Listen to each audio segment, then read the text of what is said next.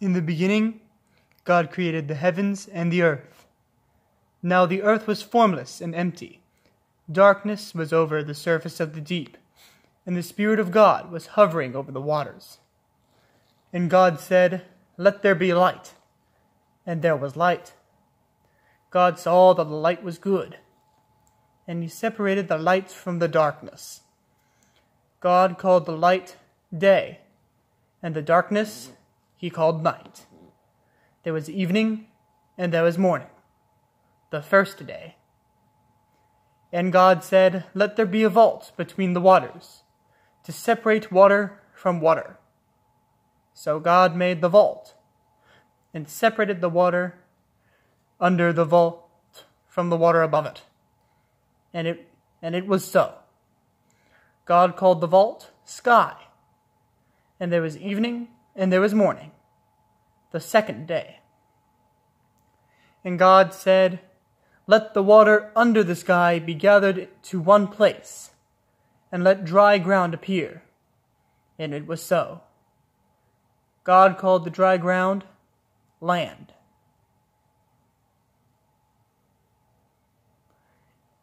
And the gathered waters he called seas. And God saw that it was good.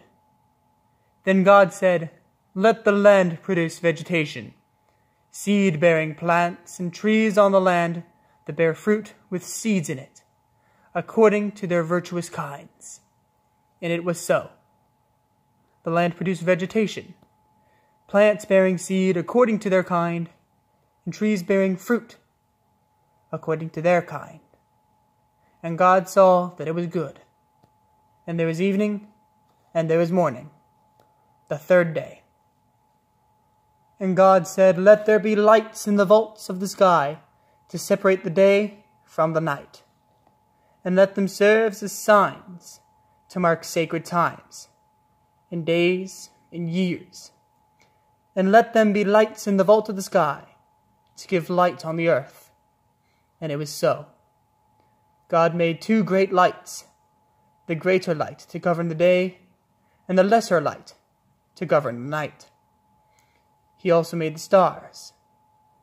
God set them in the vault of the sky to give light on the earth, to govern the day and the night, and to separate light from darkness.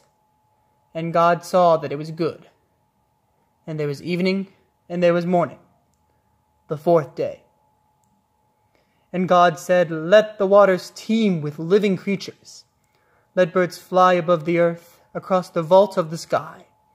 So God created the great creatures of the sea, and every living thing with which the water teems, and that moves about in it, according to their kinds.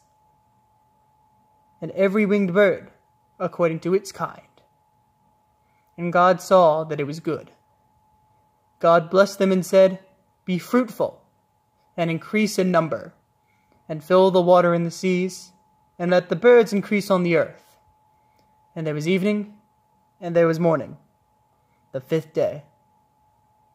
And God said, "Let the land produce living creatures, according to their kinds, the livestock, the creatures that move along the ground, and the wild animals, each according to its kind." And it was so. God made the wild animals according to their kinds, the livestock according to their kinds, and all the creatures that move along the ground according to their kinds. And God saw that it was good. Then God said, "Let us make mankind in our image, in our likeness, that they may rule over the fish in the sea and the birds in the sky, over the livestock and all the wild animals, and over all the creatures that move along the earth." So God created mankind in his own image. In the image of God he created them. Male and female he created them. God blessed them and said to them, "Be fruitful and increase in number. Fill the earth and subdue it. Rule over the fish in the sea and the birds in the sky, and over every living creature that moves on the ground." Then God said, "I give you every seed-bearing plant on the face of the whole earth, and every tree that is fruit with seeds in it. they will be yours for food. And to all the beasts of the earth, and all the birds in the sky, and all the creatures that move along the ground, everything that has the breath of life in it, I give every green plant for food. And it was so. God saw all he had made, and it was very good. And there was evening, and there was morning, so the 6th day.